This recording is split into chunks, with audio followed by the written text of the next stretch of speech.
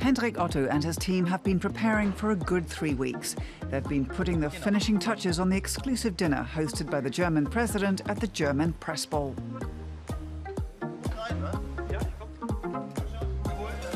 This beetroot salad is an amuse-gueule from the chef. I think it needs to be spiced up a bit, but it's wonderful, fresh, elegant. The concentration in the kitchen is intense. All the courses are prepared simultaneously. For the dessert, stewed apricots with white chocolate, pineapple, tarragon cream and milk skin. It's really great. The apricot, the estragon, the herbs, the white chocolate, milk. It's perfect, awesome, very nice. 15 taste testers are on hand to try the sample meal. At least 300 prominent palates will have to be pleased at the ball, so in spite of his 2 Michelin stars, Hendrik Otto isn't taking any risks. I'd rather play it safe and stick to classic dishes, so more guests will be happy. This is just the opposite of what we do in the restaurant. Typical of Otto's cooking style are some basics from home cooking. He garnishes the eggplant lasagna with puffed buckwheat.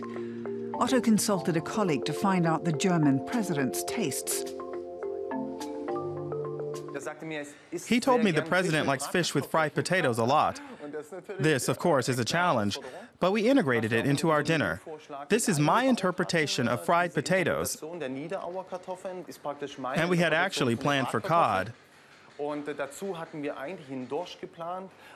the organizer requested meat, so we decided to do braised beef instead.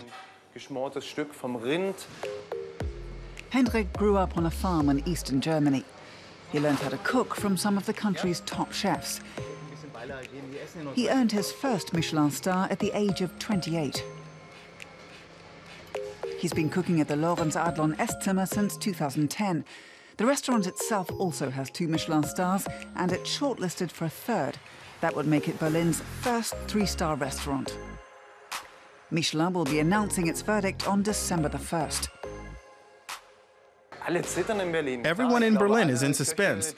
Every chef with 2 stars or even 1 or none is motivated to work for the accolade, and they're all on edge. Anyone who isn't nervous must be in the wrong profession. Hendrik likes to compare cooking with driving Formula 1 races. He's always pushing the limits. He's cooked for many VIPs, but the tension never subsides. You've thought of everything, and then something happens. So I'm always on edge. That's part of it. Every evening when the restaurant opens, you think, what'll happen today? What kind of patrons are coming? The taste testers have arrived. Among them, leading partners and sponsors of the German press ball. Even the sample meal is a tradition. It allows the organizers to fine-tune the last details. There have been some fantastic ideas from past years, and then at the rehearsal dinner we can't even see each other. So we have to make slight changes to the decorations, or the colors of the flowers have to be a shade different. You might say we'll be dotting the I's this evening. The cooks are putting the finishing touches on the first course, the cream of celery soup. Hendrik Otto is satisfied with the result. Of course, we can't make everybody happy, but we try, and we hope we've done a good job of it. Last year, I was really pleased, and we got very good feedback. I hope very much that we'll pull it off again this year. The rehearsal dinner is over. Now it has to pass muster with the VIPs at the German press ball.